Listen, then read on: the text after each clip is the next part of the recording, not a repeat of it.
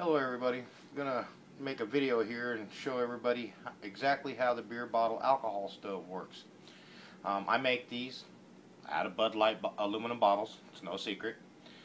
I use heat. It's a methyl alcohol, pure base. It burns really clean. I've used it inside and never been any issues.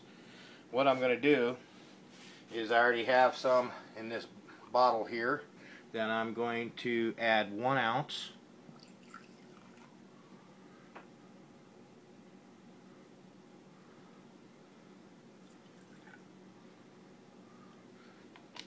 One ounce of methyl alcohol to it. Then I am going to take and just light it. And it takes approximately, I'll turn off the light here real quick, and you can kind of see how the flames are just licking up right there. It takes approximately about a minute to a minute 15 seconds for it to heat up. Once it heats up, you'll see how the vapor will come out the jet holes that are right here on this level right here. And when it does, that flame will jump to the outside, light up all of them jet holes, and it will act just like the gas stove does in your home. And I'm going to go ahead and move this bottle out. I just put it in the picture there so you could see what we use. And I sell these for $7 each, or if you buy 3 or more, $6 a piece.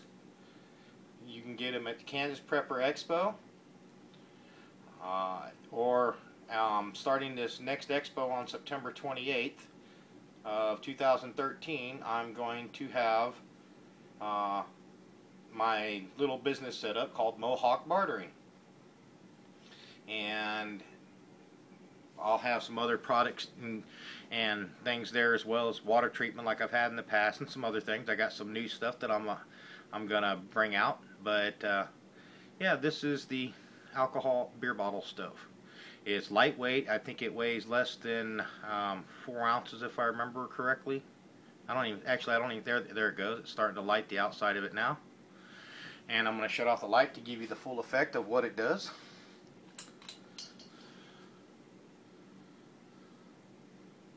And once it starts cooking, and then you just go ahead and set your pot right on top of that. And that's pretty much all it is. And she's really going now. Thank you for watching.